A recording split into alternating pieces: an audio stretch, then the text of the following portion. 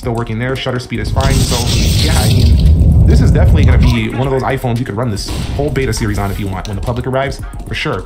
It is a little warm in the back, but I'm also, you know, I'm gonna pause that. I'm also downloading a game. I'm also doing a bunch of stuff on here really rapidly, so it's not something you would probably do. Still holding at that 93%. So battery doesn't seem to be a major issue here on iOS 16 for the iPhone 11. iPhone 11 has always been a great battery phone, and I'm glad to see that it doesn't look like it's hurting it too bad, which means that you're gonna continue to have good battery life on the iPhone 11 this year. All right, guys, so here is our final Geekbench score here. You can see the single 1325, 3362 on the multi-core. So the single core is actually better on the iPhone 11 with iOS 16 than your average iPhone 11 running 15. So if we go over to multi-core, it's also better. So all this like positive praise I've been giving it is showing up here in the synthetic benchmarks as well. This is actually performing better on iOS 16, and that's kind of strange because none of my other phones actually performed better here on this initial developer beta 1. So the future is very bright for the iPhone 11. Taking a look at that battery, this thing went down 2%, and I can definitely attest to that. Probably because of the Geekbench 5 test. That's really pushing the phone.